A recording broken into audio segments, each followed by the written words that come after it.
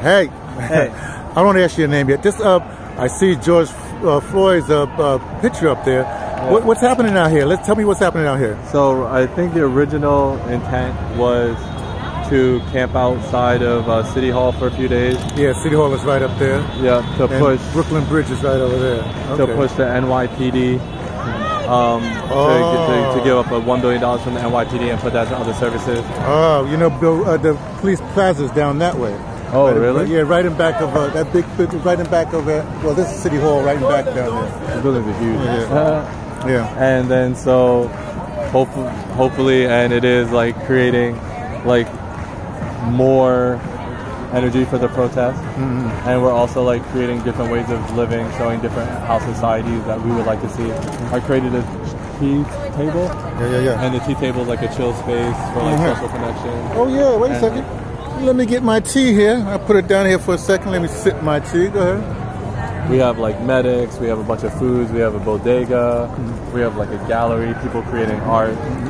We have different people putting their message they'd like to be heard, like reparations or defund the police. We have a People's Library, which is probably one of the few libraries open in New York City right now. We have a garden. So yeah, we're just creating this society and we're learning. Yeah. Now, when did you start out here? When you came out here, how many people were out here? When I came out here, maybe like 100 or 2. Mm-hmm. It gets like at nighttime, that's when it gets like really big and like they have music and stuff like that. Yeah. Well, you know, one of the problems, one of the lessons we learned from we had with Zuccotti Park, you know, with the whole thing was that what the police would do is they would tell the homeless people, hey, they got free food there, and said, you know, basically people have mental problems and homeless, and they would you know, they would go in and swamp the park. Have you seen that kind of thing happen? Not really. Even though like I mean, we've been offering some homeless people food because there's a lot of donations. Mm-hmm. Like so, I don't know. I'm like I kind of want to see the situation happen to see how